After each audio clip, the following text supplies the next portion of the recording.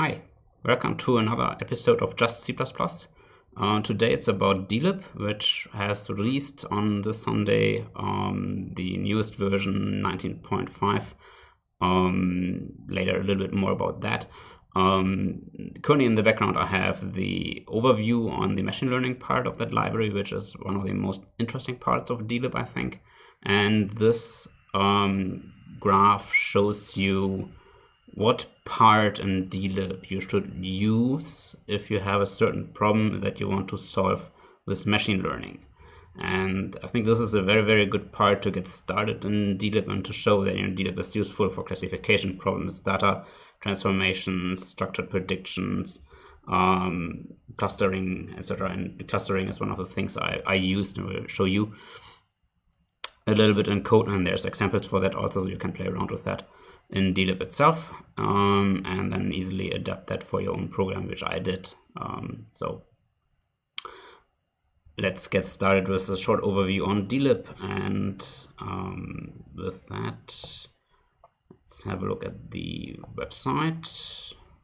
This is the machine learning part where you also find the image where we just were at, but this is the main website of Dlib. And as you see, there's many things you can do with it. The library itself is licensed as Boost. It has a Boost license. And as you see, there's deep learning, there's numeric algorithms, graph things, image processing. You can load and save images, but you also could use OpenCV with this library, which is often done. And the library also has Python bindings, so it's also quite heavily used with Python in scientific computing or with C++. And yeah, it offers support for Bayesian nets, for machine learning, etc., etc., etc. And it also has a blog where you can find the newest blog entry about the current release. And the current release brings a new example for detecting images, which builds up on Hawk-based detectors, which have previously been in Dlib already. And as you see here, that's a good example where it's actually a recorded video where they analyze video and point out the driving cars on the road as rectangles. And how this all works and how this magic is actually working is covered in this blog post. It's a very technical blog post, not very much about C++, but if you really want to know how machine learning actually works and detects things, that's probably a very good thing to get started. The blog post for the previous version was what triggered my interest in the library, and at C++ now I did implement a little bit of code using this example. Because with this version, Dlib is able to cluster faces. And this is for me very interesting, as for the conference I run, I get a lot of pictures from lots of pictures. And I would like to be able to have some program to classify them, to find every picture where a certain person in is, or almost every picture, or a large set of those pictures. And that's possible with that, to find the faces, cluster them in groups, and I have an example program for that, which I will show you later.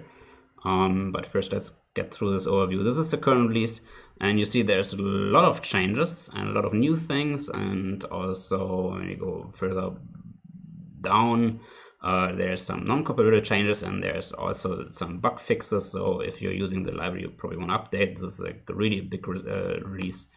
If we see the 19.4 release was not as big, and the bigger release was the 19.3 release, and currently I'm using 19.4, which mainly was released because there was a memory leak which was fixed in this release. And yeah, so image processing, pixel types, loading images, scanning images, and all kinds of algorithms is what the Dlib supports. And as I started with this image, this gives you a very good overview of what the library is capable to do in the area of machine learning. But there are also a lot of other fields where the library could be used, so you probably want to read through the documentation. And with that, let's quickly have a look at the example. program, which I'm currently running, as you see here. I just have a test image set from a conference from Meeting C++ 2016, where I'm just scanning through these images. And then later I group them, and I, for example, yeah, it finds me, it finds also Bjarne, like all pictures from Bjarne. It's not always perfect. And also in those images, some false faces have shown up, so the algorithm mostly looks, you know, for eyes, mouth, etc. And but it works pretty well, and the clustering also works pretty well, and needs some tweaking. But I'm very happy with that, and let's continue this with showing a little bit of code that you can see what actually powers this. This is an example copied from, this is actually from a Dlib example where the actual face clustering is happening. So you see there's lots and lots of code which creates the needed network, the needed network to actually be clustering faces. So this is complete Dlib code, and this is written by King Davis, and I run this inside a Qt thread pool, and I have a class face set which gives you all faces, and then this code runs. It deserializes this data set into the neural net, and then we run the net on all faces, and this gives us then a correlation, which we have to use a certain lambda here for, which is basically how we correlate this. And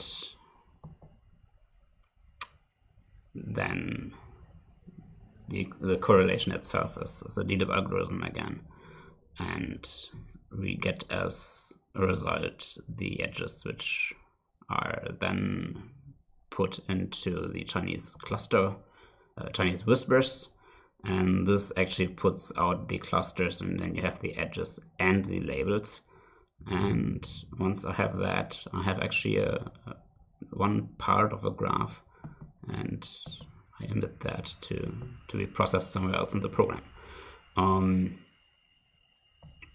Also, previously I've shown you that I'm using the face detector and shape predictor objects a bit different in Dlib. They are quite heavy and difficult to load, and so performance-wise it makes sense to load them once and share them for each running thread one object, and hence I need a face detection pool, and this pool shares two different objects through an object called pool service, which I'm also going to go in quickly.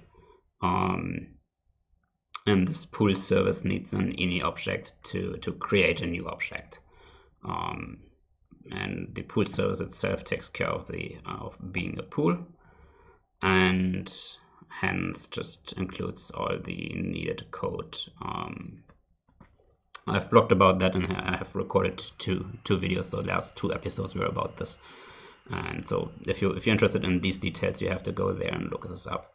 And the face group, yeah, here's also another interesting thing. Actually make this. This is how you convert the image which comes from Dlib into a Qt image, which isn't that easy, because the actually it's RGB24, so it's a correct format. But if you load it with Qt in that format, the images will be not as good as they actually should be. They're kind of broken, and this is the right way to load it. And this is the whole setup which I currently use to run this program, which you previously saw. Mostly using the Dlib this is the part which actually looks into each image and finds the and extracts the faces. And with that code, also that's like from a Dlib example. With that code, I'm just going through every image and extract the faces, and then later have one data set of all faces which I found, and then I correlate them as a whole data set. And this takes a lot of time to be calculated on this box which I have here on the laptop, but it's fun for testing, and definitely playing around with it, and I plan to open source this program once it actually works, once I actually have used it for the conference, so that people can have an example where they see how Dlib can be used in their programs to detect certain features in images. Faces is just an example here. And this brings me to the end, and I'm currently in Berlin at the Andels. So Meaning C++ 2017 takes shape, just a few weeks. I'm currently working also on releasing the new website. Might make a video about that. And the website, I hope next week is able to be released, and then I hope a week later we have the examples of this year's conference online with the schedule and the talks listed on the website, which currently is only a little bit, because I don't want to do it in the old system. I want to do it only in the new website to push me to really get the website online. And in a few weeks, I'm also going to be at CPPCon. Looking forward to meet you either at Meaning C++ or at CPPCon, which are both great conferences. And if you want to go to either, I think tickets are still available, except you cannot buy tickets per invoice for CPPCon anymore. That deadline passed last Friday.